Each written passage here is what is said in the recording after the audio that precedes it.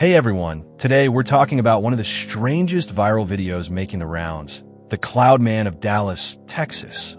You've probably seen it, a giant, human-shaped cloud walking across the sky like it's auditioning for a Marvel movie. People are losing it online, some calling it a divine sign, others saying it's a demon in the sky. But we dig deeper.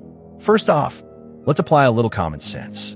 If a massive human-shaped cloud had really appeared over a Texas highway, every major news outlet, from Fox to CNN, would have been on it. But no credible meteorologist or weather agency in Dallas has mentioned anything like it. Next, let's talk science. There's a psychological phenomenon called pareidolia, where your brain tries to find familiar shapes, like faces or animals, in random patterns. That's why you see bunnies in the clouds or faces in toast. But this cloud man, it's just way too defined. The proportions, the lighting, the way it moves, it looks less like weather and more like CGI. When you zoom in, you'll notice something off. The lighting on the figure is too perfect, too cinematic, as if it's being lit by a film crew in the sky. And real clouds don't move like that. They drift, they morph, they don't turn their heads and strike poses.